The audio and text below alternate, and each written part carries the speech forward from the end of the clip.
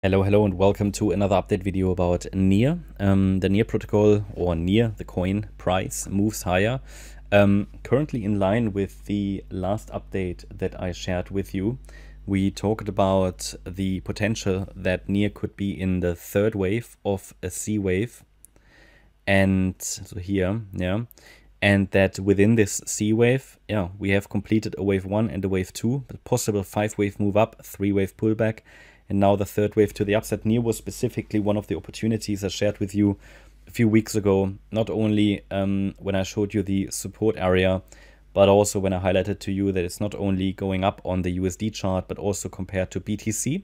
And that trend seems to continue because right now, as I record this video, Near continues to push higher while Bitcoin is going down. So that's all based also on the BTC chart. So Near BTC, we had a breakout on this chart a few weeks ago. We talked about that in one of the member live streams, and I shared it with you in one of the videos here as well as on the Signals channel on Telegram and Discord for gold members. So yeah, the idea is that it can still keep pushing, obviously, and that this third wave can still push a little higher. Target for this third wave would be at a minimum, as I said, 275. I should say 275 plus, so it's a minimum, because the third waves can always extend, and it might be really that we have here a couple of 1-2 setups, so another 1-2 and another 1-2 setup, even though that would be very bullish. I don't really believe it. I'm not labeling it, but then we might see some wild extensions higher. So the condition for Near to push higher is that it's holding the $1.45 level. That last significant swing low here needs to hold, and that's at 145. Break below that level might indicate that it only topped in a 3-wave structure, which could indicate a breakdown. At the moment, I see this support area as still relevant, just in case it's forming some kind of an exotic structure here. But really, I would like it to hold the $1.46 level now to continue to push higher in the third wave. And to get more confidence in this wave structure, we would really like it to get into this wide, let's say, target area. Again, extensions are always possible. Extensions are always possible, and we shouldn't say, okay, it's coming to 275. It's finished. No, we have to assume that we will get extensions, as we, for example, did on the Solana chart.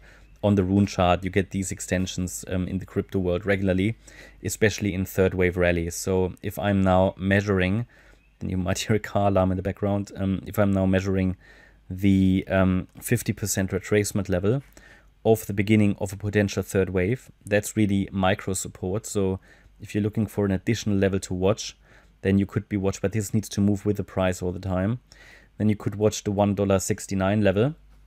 As soon as that level starts to break, things might start to change. It will start to lose its impulsive potential. It could then still work out as some kind of a diagonal, but at the moment I assume that this C wave here is unfolding as an impulse, and it's going according to plan. Even though I wasn't quite confident about this microstructure, it still seems to have been the correct pick for this rally. Let's see if it can continue to go. You should be aware now of all the relevant parameters that it needs to hold, and that it needs to reach at some point. Then when we get into this target area, after all the extensions are complete, a 4th wave should start, and then we should get that 5th wave to the upside, and then we can take a look at where we are.